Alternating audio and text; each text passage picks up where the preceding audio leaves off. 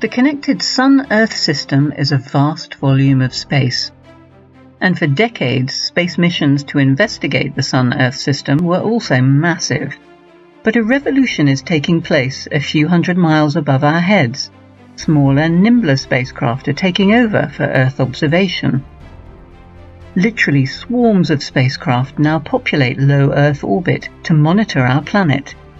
We need these smaller satellites and CubeSats to observe Earth and see how it is changing from vantage points in space.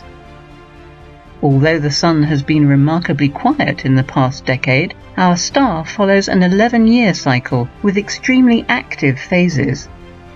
Major space weather outbursts, such as coronal mass ejections, can really affect everything on and near Earth.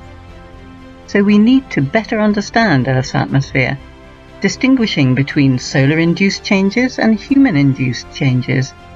We also need to advance research in our ionosphere and low Earth orbit to learn how it affects our communication systems, for example. And we still haven't fathomed our radiation environment yet, its effects on humans and on space systems around Earth.